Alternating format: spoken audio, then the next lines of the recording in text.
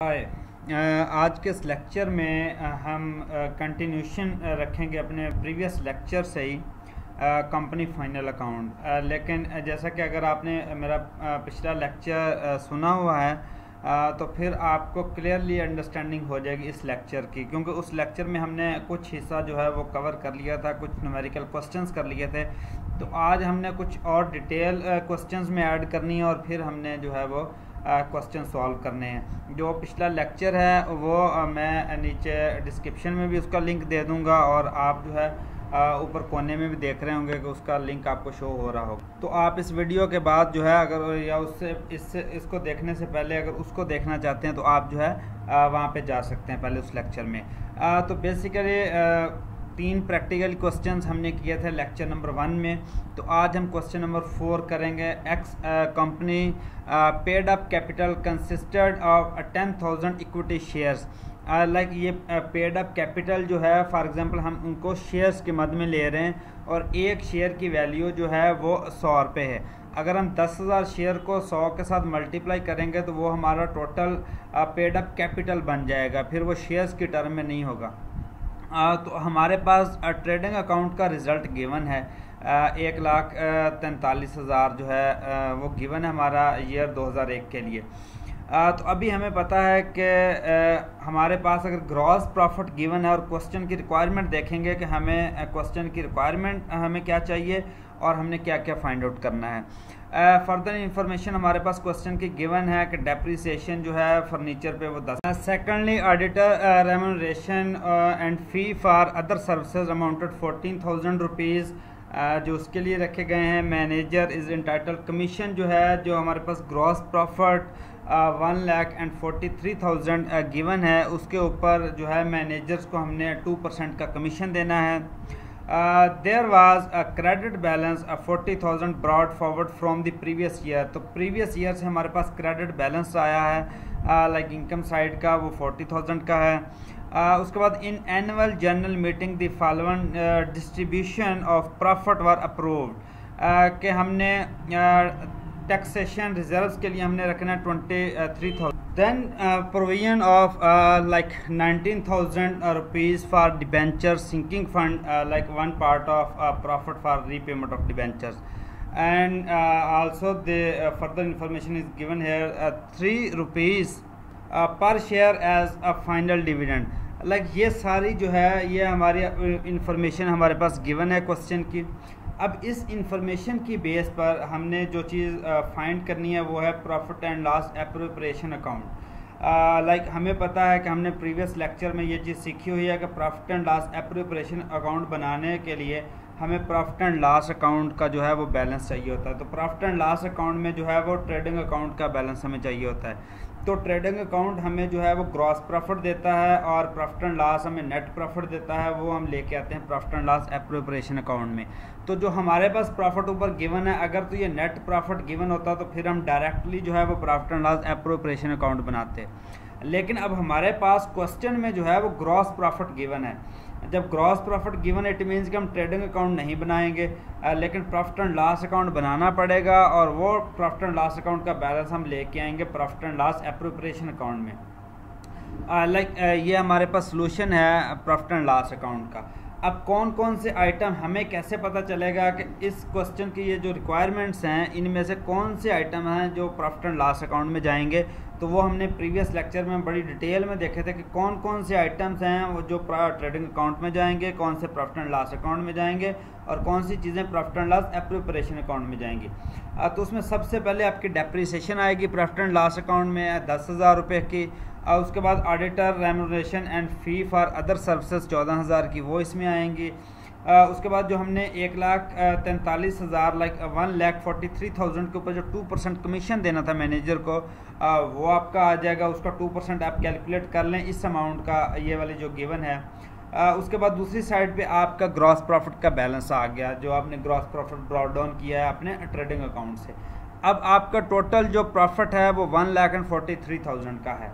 हम ये वाले जो एक्सपेंडिचर्स हैं ये से माइनस करें तो हमारे पास जो नेट प्रॉफिट बचता है जो हमने ट्रांसफ़र करना है profit and loss appropriation account में, वो 1,16,140 रुपीज़ जो हैं वो हमारे पास बचता है नेट प्रॉफिट में। तो ये बैलेंस हम लेके जाएंगे profit and loss appropriation account में, जो हमारे इस क्वेश्चन की रिक्वायरमेंट है बेसिकली। तो ये सोल्यूशन हमारे पास अवेलेबल है profit and loss appropriation account का। उसमें आपने देखें कि जो हमने नेट प्रॉफिट फाइंड आउट किया था इसमें प्रॉफिट एंड लॉस में हम वो ले आए हैं। उसके अलावा 40,000 हमें पता है कि प्रीवियस ईयर से क्रेडिट बैलेंस आया है, क्वेश्चन में गिवन है, हमने वो ले लिया। तो हमारे पास जो total profit and loss appropriation account का प्रॉफिट साइड का जो क्रेडिट साइड का बैलेंस है 1,56,140 रुपीज़, और दूसरी साइड पर टैक्सेशन रिजर्व्स हमारे profit and loss appropriation account में आएंगे 23,000 के।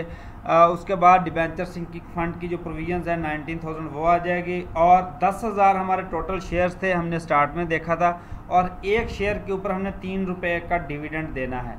तो टोटल जो है हमारे जो 30,000 के वो अमाउंट बन जाएगी जो हमने प्रपोज डिविडेंड इस साल का देना है। तो अगर हम ये एक्सपेंडिचर्स जो हैं अपने प्रॉफिट से माइनस करें तो हमारे पास 84,140 रुपीज़ का सरप्लस बैलेंस आ जाता। तो ये सरप्लस बैलेंस हम जो है ये ट्रांसफ़र करेंगे हम बैलेंस शीट में, लेकिन इस क्वेश्चन में हमारी बैलेंस शीट रिक्वायरमेंट ही नहीं है।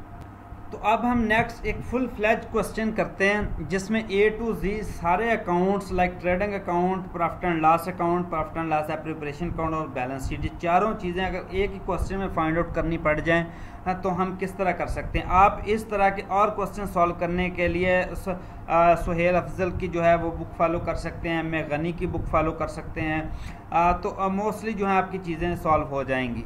अब हमारे क्वेश्चंस की कुछ रिक्वायरमेंट हैं। लाइक द क्लोजिंग स्टॉक जो है हमारे पास 13,750 रुपीज़ का हमारे पास क्लोजिंग स्टॉक पड़ा हुआ है। मैनेजर्स को कमीशन हमने देना है 5% का, और ये 5% का कमीशन हमने देना है on net profit before charging his commission, यानी कि बिफोर चार्जिंग हिज कमीशन हमने उसके अंदर से 5% लेना है। जो कमीशन की अमाउंट है वो लेस करके फिर हमने उसके ऊपर 5% नहीं लगाना, पहले हमने ये 5% अपना लेना है, फिर जो है हमने उसके ऊपर उसका net like profit find out करना है। जनरल एक्सपेंसेस जो हैं प्रीपेड इंश्योरेंस हमने की हुई है 75,000 के वो हैं। उसके बाद provision for income tax to the extend like 3,750 rupees हमें रिक्वायर्ड हैं अपने इनकम टैक्स को पे करने के लिए। उसके बाद डायरेक्टर ने कुछ और रिकमेंडेशन दी है कि हमने 5% डिविडेंड देना है अपने शेयर्स के ऊपर, और कुछ डेप्रिसिएशन भी हैं एसेट्स के ऊपर लाइक प्लांट एंड मशीनरी के ऊपर 10% की डेप्रिसिएशन होगी, और लैंड एंड बिल्डिंग के ऊपर 2% की डेप्रिसिएशन होगी। 7th company has authorise capital like 4 lakh का जो है वो ऑथोराइज कैपिटल है, इस कैपिटल तक कंपनी शेयर्स इशू कर सकती है। लेकिन हम देखेंगे कि आगे पेड अप कैपिटल और बाकी चीज़ें जो हैं वो किस तरह से हैं। और एक शेयर की वैल्यू जो है वो 10 रुपीज़ है, तो अगर हम इस 4 लाख के ऊपर 10 रुपीज़ को डिवाइड कर दें तो हमारे पास जो है 40,000 शेयर्स आ जाएंगे बेसिकली जो कंपनी इशू कर सकती है। नेक्स्ट हमारे पास अभी हम इस गिवन इंफॉर्मेशन से पहले ट्रेडिंग अकाउंट बनाएंगे, फिर प्रॉफिट एंड लॉस अकाउंट बनाएंगे। ट्रेडिंग अकाउंट में हमारे पास ओपनिंग स्टॉक जो है वो गिवन है, लाइक ये जो आइटम्स हैं ये हमारे पास क्वेश्चन में गिवन है। अभी हम पहले वो भी डिस्कस कर लेते हैं, फिर हम इसके आंसर की तरफ आते हैं। लाइक ये हमारे पास जो है वो ट्रायल बैलेंस गिवन है, जिसमें कुछ चीज़ें अगर आप देखें तो बड़े आपको क्लियरली चीज़ें नज़र आ जाएंगी। कुछ आपके डेबिट बैलेंस हैं और कुछ आपके क्रेडिट बैलेंस है, जिसमें लैंड एंड बिल्डिंग है जिसके ऊपर हम वो लगा रहे थे कि हमारी डेप्रिसिएशन जो है वो 10% हो गई और 2% होगी लैंड एंड बिल्डिंग के ऊपर। बेसिकली ये अमाउंट वो है जो जिस टाइम हमने परचेज़ की थी, और अभी उसकी डेप्रिसिएशन होते होते ये वाली वैल्यू रह गई है। तो आप इस वैल्यू के ऊपर भी 10% करके इसमें से माइनस कर सकते हैं, या इसमें से 10% माइनस करके इसको जो इसका डिफरेंस है उनमें ऐड करके 1 लाख में से माइनस कर दें, तो दोनों तरीक़ों से आप कर सकते हैं। तो ये सारी चीज़ें हमारे पास इधर गिवन है। तो अभी हमारे पास अब देखें जो हमने पहले देखा कि ऑथोराइज्ड आपके पास 4 लाख लाइक उसका कैपिटल है शेयर्स ऑफ 10 रुपीज़ ईच है, लेकिन जो आपके पास शेयर कैपिटल है पेड अप है वो आपके पास 10,000 शेयर्स हैं।